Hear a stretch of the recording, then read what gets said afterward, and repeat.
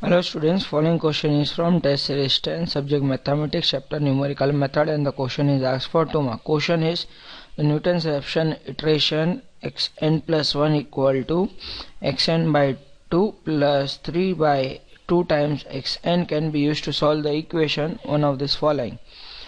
So finally when we arrive to the solution, that means we will have xn plus 1 is equal to xn.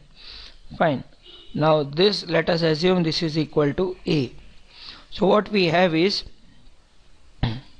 or since we want in terms of x, so let us assume it is simply x. We can rewrite this as x is equal to x by 2 plus 3 by 2x. So that is nothing but 2 times x square is equal to x square plus 3. So that is nothing but x square equal to 3. That is our option A. Thank you.